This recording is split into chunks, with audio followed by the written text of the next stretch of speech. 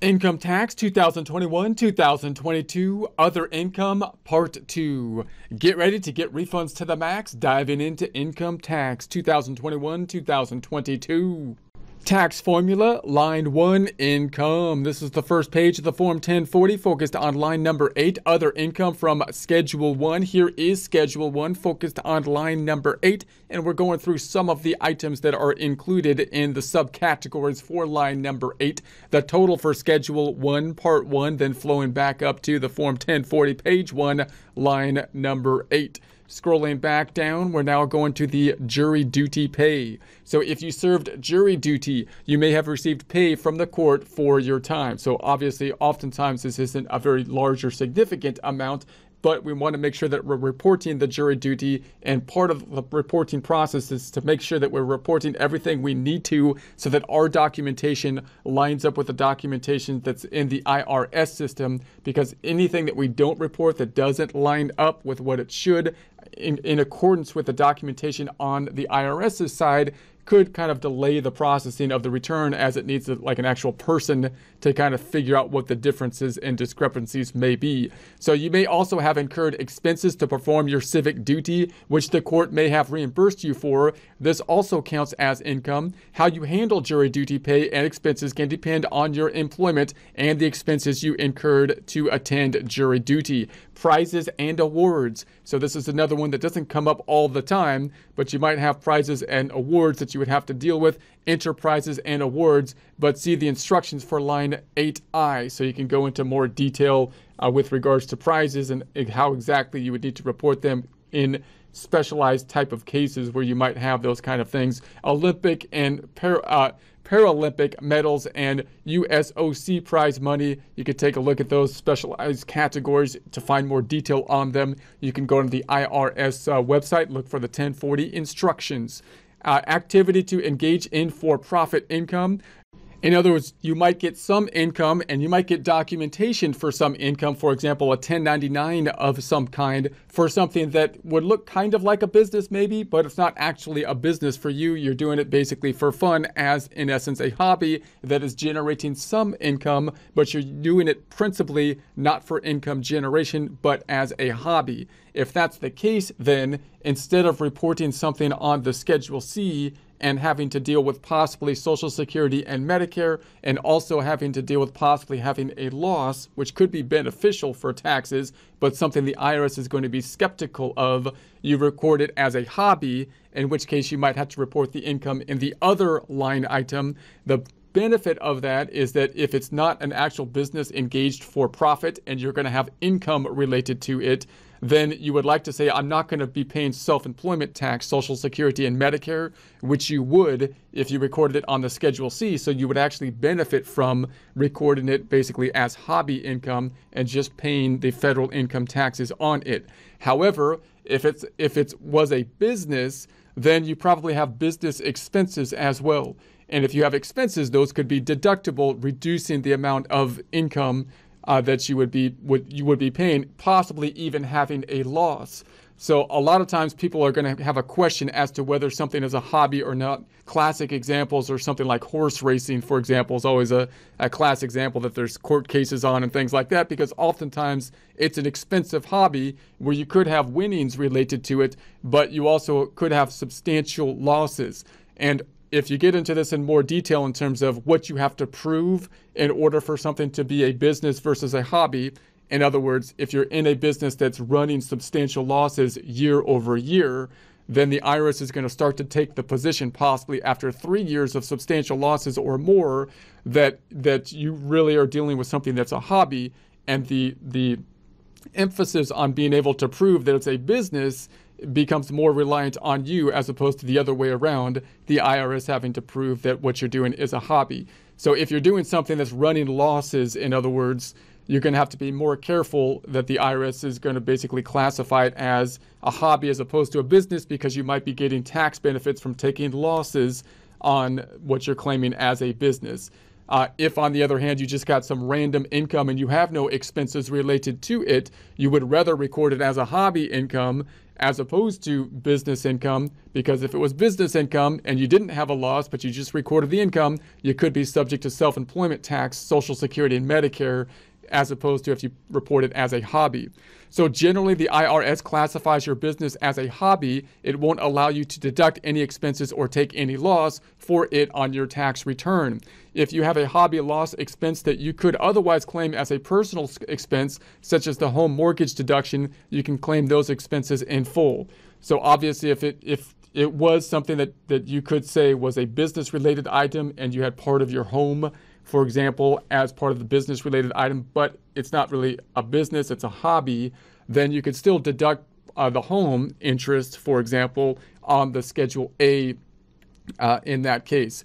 For tax years prior to 2018, and the reason we're talking about 2018 here is because there were substantial changes made after that point in time. So prior to 2018, other expenses such as advertising, wages, insurance premiums, depreciation, or amortization may also be usable as an miscellaneous itemized deduction subject to 2% of your adjusted gross income. However, you must have earned more total income in your hobby than the amount of all these deductions. In other words, you can't really have a loss that would be subject here. And this was kind of a confusing component as well, because if it was a hobby, then you got to report the hobby income, and then you would only get the itemized deductions possibly if you were itemizing, and then they would be on the Schedule A, and then they would have been under this 2% of adjusted gross income. So they had this kind of percent requirement that was in place, and you couldn't have more of the deductions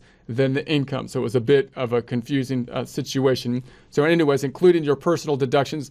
So in that scenario, it's likely the IRS would categorize your hobby as a business anyway. So beginning in 2018, miscellaneous itemized deductions are no longer deductible, and therefore no hobby expense is able to reduce hobby income.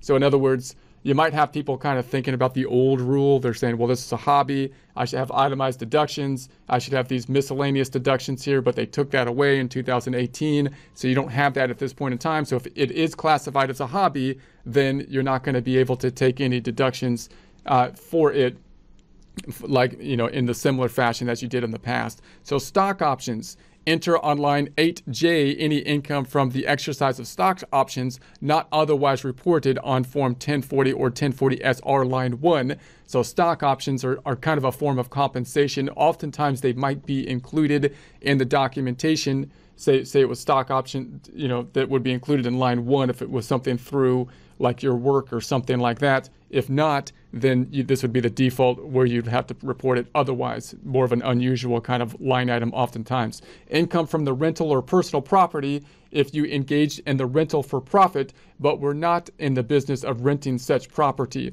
So if you have more detail on that one, you can also see the instructions for line 24B. You can take a look at that on the instructions for the Form 1040.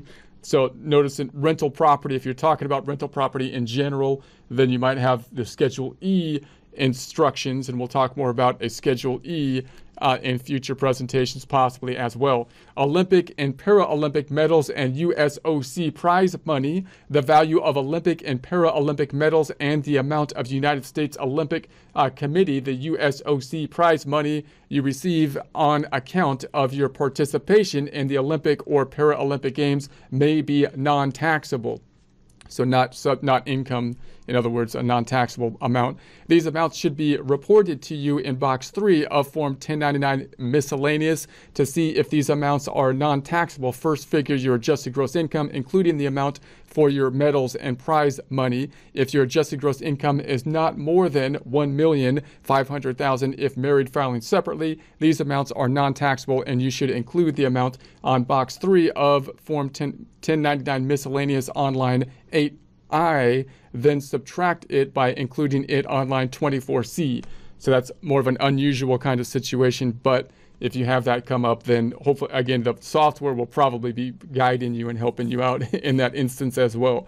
So other income, use line 8Z to report any taxable income not reported elsewhere on your return or other schedules. So all these other items, if you still see something and you say is income, and remember the IRS sees everything as income unless they state otherwise. So if you're saying, hey, I've found $100 on the ground, I don't see anything saying I shouldn't report that, right? The IRS doesn't know about it, so, but, you know, because there's no 1099 that they got or anything like that. But maybe I need to report it as income, so you might put that as other income down here. You don't want to put it as a Schedule C income or anything like that, because then you might be subject to Social Security and Medicare on it. So you can list it here, list the type and amount of income. If necessary, include a statement showing the required information. For more details, see miscellaneous income in publication 525. Reimbursements or other amounts received for items deducted in an earlier year, such as medical expenses, real estate taxes, general sales tax, or home mortgage interest. See recoveries in publication 525 for details on how to figure the amount to report. You can find that on the IRS website, that publication. Amounts deemed to be income from health savings account, HSA, because you didn't remain an eligible individual during the testing period. You can see Form 8889, Part 3 for that. And reemployment trade adjustment assistance, RTAA payments. These payments should be shown in Box 5 of Form 1099-G. So if you get a 1099-G Box 5, then you know that'll give you some indication in the documentation, hopefully helping to guide you to the proper location. Other income, loss on certain corrective distributions of excess deferrals. See retirement plan contributions in publication 525. Dividends on insurance policies if they exceed the total of all net premiums you paid for the contract. Recapture of a charitable contribution deduction related to the contribution of a fractional interest in tangible personal property. You can see fractional interest in tangible personal property in publication 526. Interest in an additional 10% penalty applied to the amount of the recapture of a charitable contribution deduction if the charitable organization disposes of the donated property within 3 years of the contributions. See recapture if no exception used in publication 526. Taxable part of disaster relief payments. See publication 525 to figure the taxable part, if any. If any of your disaster relief payment is taxable, attach a statement showing the total payment received and how to figure the taxable part. That could be applicable depending on the area that you're doing taxes in. So if you're in an area that was affected by a disaster, you might want to research that a bit more. Otherwise, it's probably more of an unusual thing to be picking up. Taxable distributions from a Coverdell Education savings account, the ESA, or a qualified tuition program, the QTP. Distributions from these accounts may be taxable if A, in the case of distributions from a QTP, they are more than the qualified higher education expenses of the designated beneficiary in 2021, or in the case of distributions from an ESA, they are more than the qualified education expenses of the designated beneficiary in 2021. So in other words, you got the money, you're supposed to spend it in a certain way, and if you didn't, then it might be then taxable at that point in time because you got a tax benefit from the growth of the money, and those are kind of specialized tax tools in and of themselves. So we could spend a whole, you could research them in and of themselves. And B, they were not included in the qualified rollover. Non-taxable distributions from these accounts don't have to be reported on Form 1040 or 1040-SR. This includes rollovers and qualified higher education expenses refunded to the student from a QTP that were recontributed to a QTP with the same designated beneficiary generally within 60 days after the date of refund. You can see publication 970 for more information there, which you can find on the IRS website, irs.gov, irs.gov.